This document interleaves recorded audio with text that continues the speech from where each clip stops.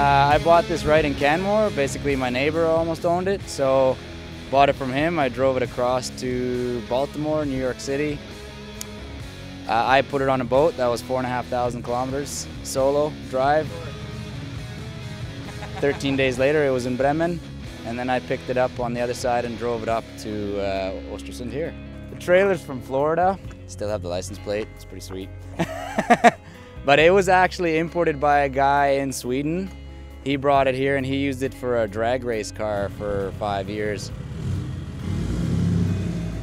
We had to build in a floor. It had a ramp behind, so we had to put in some struts and put plywood on top. The floor is not insulated, only the ceiling and the walls, so to do that we went and looked at many floor options, and then we ended up in a kids play house. And the cheapest, most, shall we say, cost-effective again floor was to get the Learn Your Numbers floor.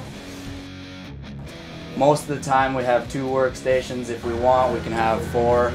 And all our skis are in the back. We fit 200 pairs of skis.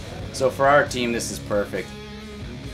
This actually came with a partition wall already, slide-in door, which is awesome. And I do a lot of work on the computer. We have two people can sleep up there, and then this is a fold-out bed which comes out here, so we can have 4 guys sleeping here really comfortably.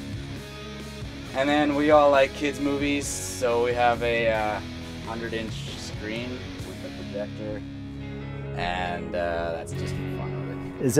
Is this a wax man's dream come true? It's my dream come true, that's for sure.